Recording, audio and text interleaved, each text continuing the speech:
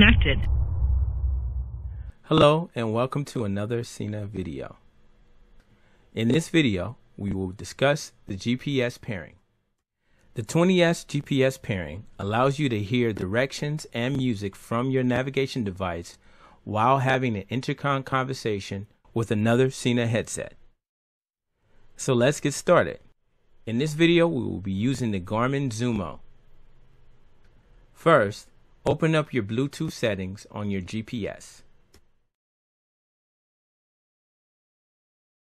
Next, tap the Add button under Audio. You should see a pop-up message that says, Set your Bluetooth device to Find Me or Discoverable mode. Now, the third step, put the 20S into GPS pairing mode. Press and hold the jog dial for 6 seconds to enter into the intercom pairing mode.